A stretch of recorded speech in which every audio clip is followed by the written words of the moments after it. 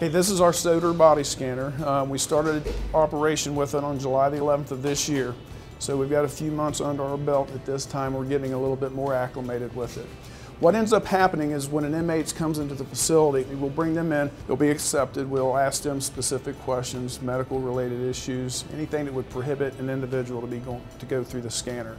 We'll bring them back here to a dressing room and dress them out in appropriate searches. Okay? Once that is accomplished and they're dressed out in our inmate uniform, we'll bring them in and we'll place them on the scanner.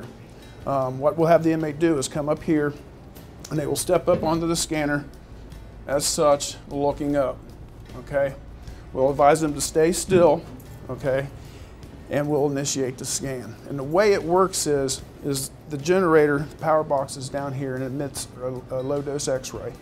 It goes through the machine into the receiver back there. This pedestal goes through. It takes approximately 8 seconds for the inmate to go through that scan.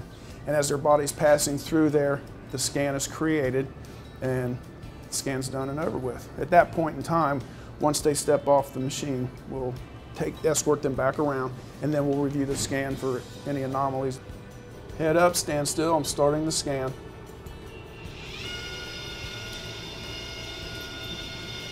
As you can see, the red lights indicate that an X-ray or a scan is in progress.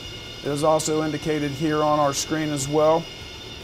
In the event that there would be some type of an emergency, the machine would stop, there was something that go wrong, we've got an emergency kill switch that we can hit and stop it immediately.